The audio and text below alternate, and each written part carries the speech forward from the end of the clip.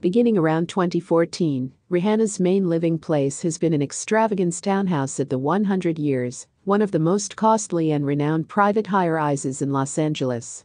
However, with another child and a second kid on the way, in addition to staff and her omnipresent escort, she's inclination apiece confined in her three-room, 3,500-square-foot home. So the Barbadian whiz has corrected that situation as the rich and exceptionally well-known Kenshi's sprinkled out $21 million to get one of the century's biggest condominiums, a penthouse spreading over the structure's whole 40th floor. With an excess of 9,000 square feet of living space, various tailor-made contacts and fantastic perspectives, the spread deserves any superstar. Nick Molnar, a billionaire and co-founder of the tech company Afterpay, was the seller. At first, he wanted $28 million for the penthouse. However, Rihanna was able to get a good deal, and it's likely that she used LA's mansion tax as a bargaining chip because the deal ended on March 31, one day before the new tax went into effect. Molnar would have owed an additional $1.1 million in taxes if the transaction had closed in April. In any case, Molnar, who purchased the condo from Matthew Perry less than 2 years ago, is losing $600,000 due to the discounted $21 million sale price.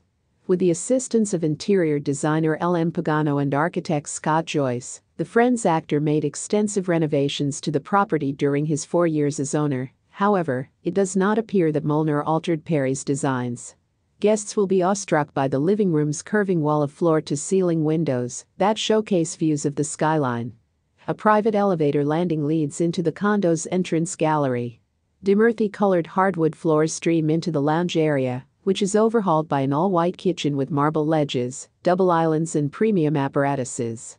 A soundproof movie theater with velvet couches and a master suite with a curved bedroom, 2 custom closets, 2 bathrooms, and its own private lounge are also on the premises. The 4 outdoor terraces of the condo, which face north, south, east, and west, offer panoramic views of the Pacific Ocean, Catalina Island, downtown LA skyscrapers, the San Gabriel Mountains, and even Mount Baldy, with its snow-capped peaks. However, the most impressive aspect of the condo is probably its 4 terraces. Denzel Washington and the reality TV stars Terry and Heather Dubrow are among the other notable residents of the century. Then there's Candy Spelling, whose famous 2-story penthouse is just above Rihanna's and spans the building's 41st and 42nd floors. Since it was finished around 2010, the Century has been the best residential skyscraper in Century City. It was designed by Robert A. M. Stern Architects.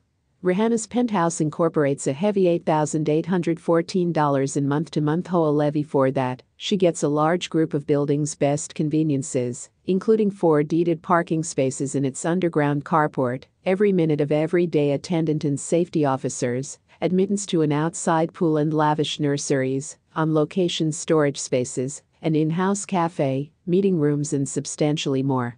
In the mountains above Beverly Hills, Rihanna also owns 2 side-by-side mansions that are reportedly leased to tenants. Forbes says that the We Found Love singer is now the richest female musician in the world, worth $1.4 billion. Thanks for watching and please subscribe.